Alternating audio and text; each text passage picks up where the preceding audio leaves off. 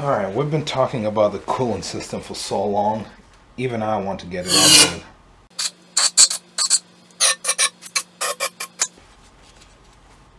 Old gasket. It's not too bad, but once again, my policy is, if we've gone so far as removing it by now, why not just do it?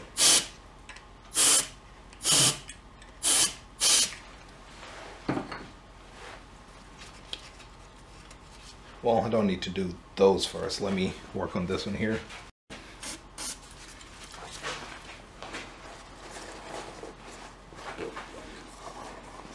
You see it come out of here? Yeah, just cleaning this hole. Okay, so we have this over here. This one's about to go here. So I'll remove the 10mm bolt. Let's clean this up one more time, just for good measure.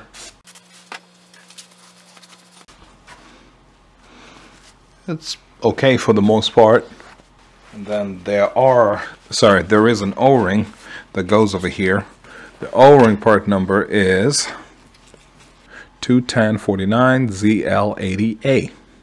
I'm going to take my dirty glove off. It's gotten to a point I can't keep claiming that the glove is just stained. I'm going to have to call it is dirty now. So here's the O-ring ready to go on there. But you know you gotta lube things before making it happen. So Vaseline is my friend for such situations. Roll it over there.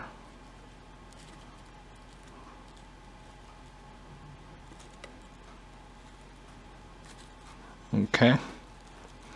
A little more Vaseline over that. Okay. And then insert it.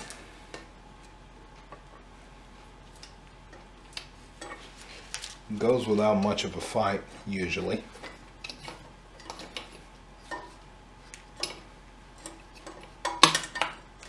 And there it is. Then I'll pull it back a little bit because I want it to align with this hole.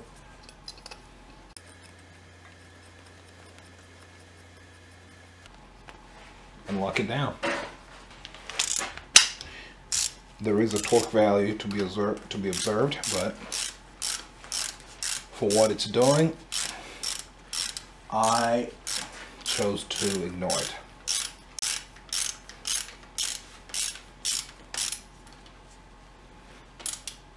Thinking that was going for a long time.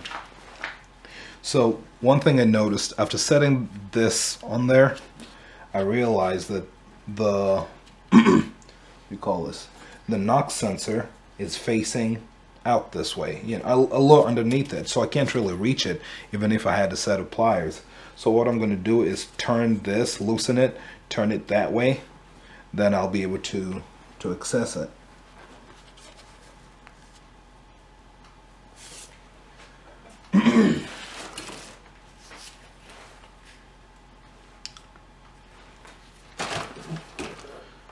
And that's a tricky part of all what the situation is.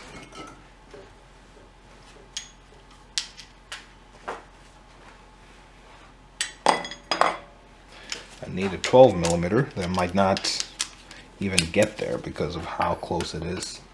Yeah, it's not going to happen.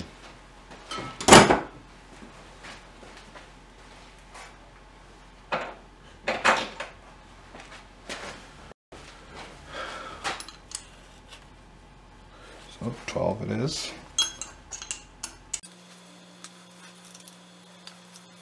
Okay, so there. You see, I just turned it, that's all I did.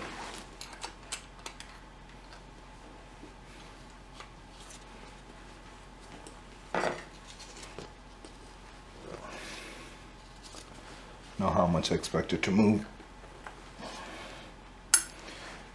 And it is tight. Working out my core trying to get it any tighter. So that's good.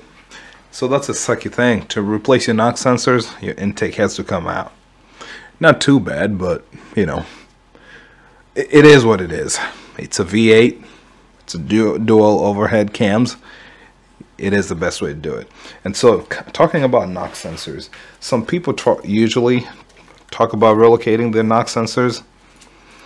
My opinion is don't do it. Putting your knock sensors anywhere other than where they were engineered to read will result in them getting false readings. Good or bad, you might not be as protected as you should be. Okay, knock sensors, coolant tube down. Finally, getting to the larger water tube. This might be the point of no return to some people. It just depends. It depends on how many spare gaskets you have. So here are the part numbers that you're going to need over here. First one, 21049AR000. This one, my friends, is a seal, an O-ring that goes here. Okay, we'll loop it up. Don't worry, we'll get it. It's somewhere. Then we have two of these. Open that, then open these. Two of these. 1162 AR001. I'll show you where those go.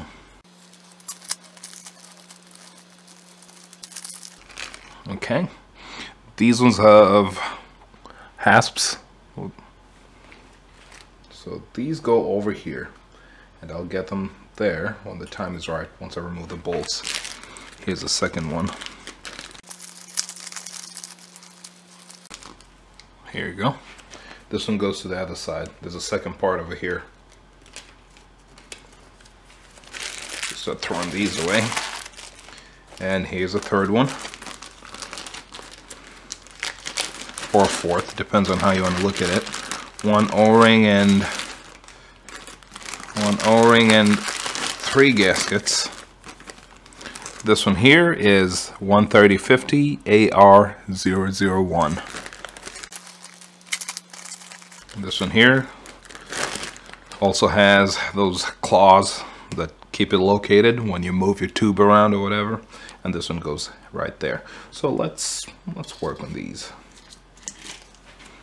Are they reusable? Probably, but again, my line of thinking is that if I've gone this far with this project, might as well just get brand new ones, you know?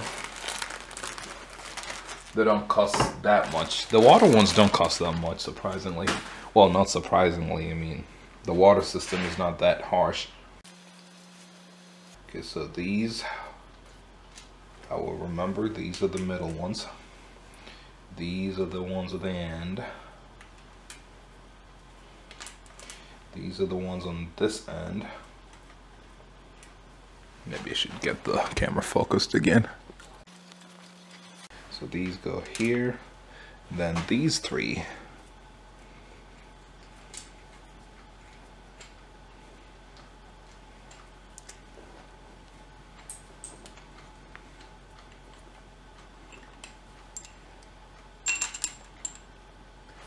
I'm gonna hit it one more time with the paper towel, if I can find the paper towels.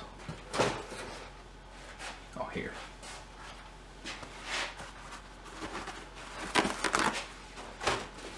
Some cam tool.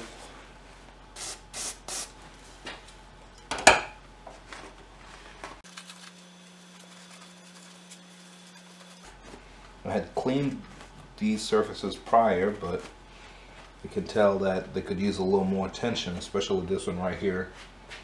So I'll go in with my scraper. Just a little more.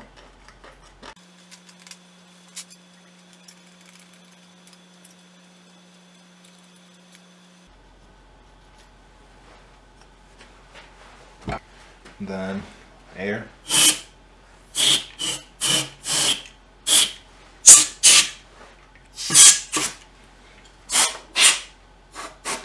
This is one of the reasons I usually keep the intake ports covered all the way until I'm fully done with the job, in case there's any debris jumping up. It's not gonna get in there.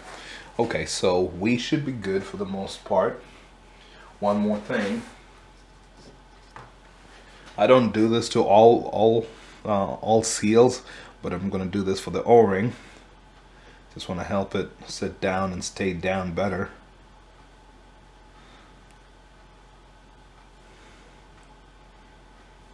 Okay, not too crazy, just a reasonable amount. Set it over there.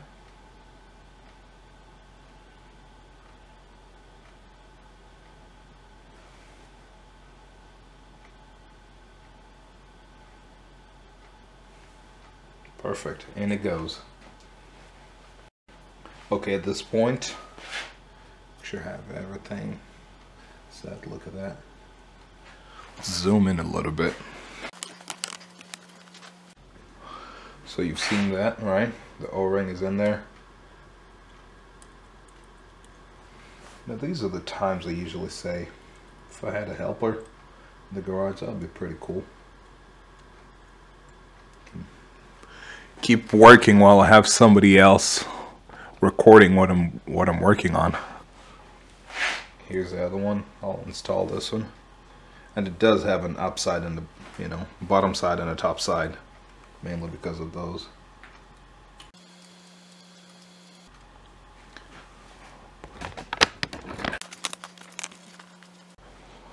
Lastly, we have this one here.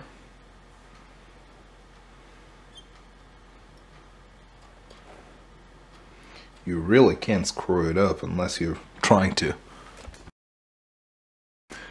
Okay, then at this point I already cleaned this. I could hit it for the 4th time if need be, but why waste time? What I'm gonna do though is compress air one more time. That's the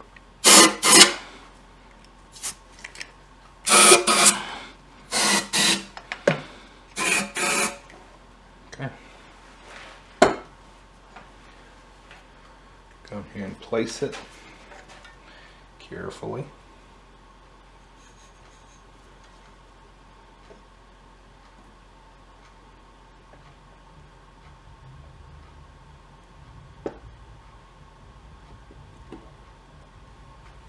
Let me do this.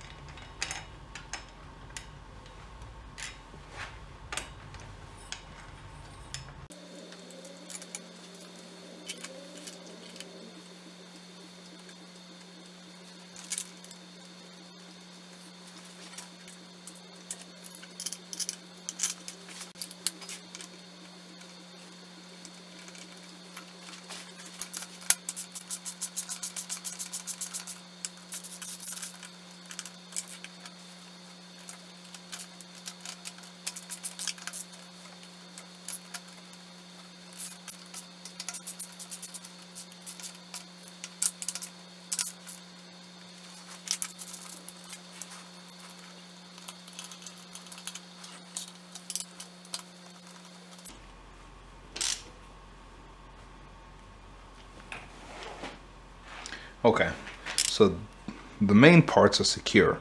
Back here, I'm not going to tighten the 2 bolts going down, and I'll explain the reason why in just a few minutes. So right now everything is secure. You might have noticed that this part had a little bit of flexibility. There is an O-ring over here and another one over here. Usually I don't mess with them. If you do take it apart, you could actually put them back in dry. Ideally use some lube, again, Vaseline is what I use for such jobs, but then it should be fine, right? As long as you don't take it apart. The water systems, or rather the seals for the water systems, are not excessively tight, so you should be good for the most part.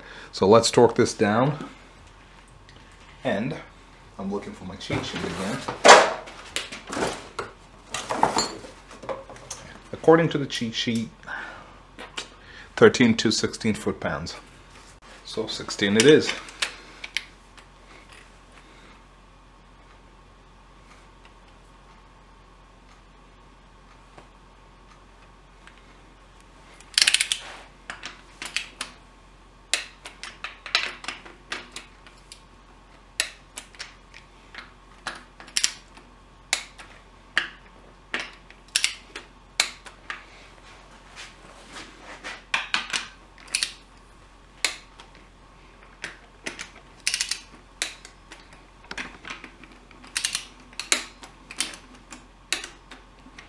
So the longer ones usually have a little more play when you torque them, so just be careful, don't keep torquing and torquing and torquing.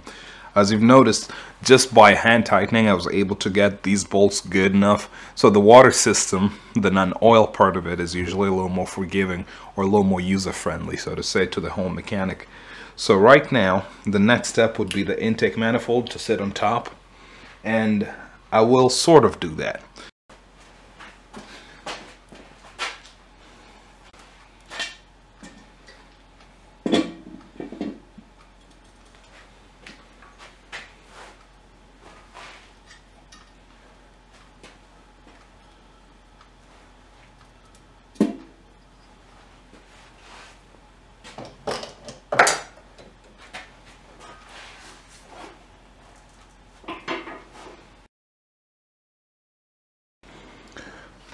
Okay, at this point we are mostly ready, but I wanted to touch on two things.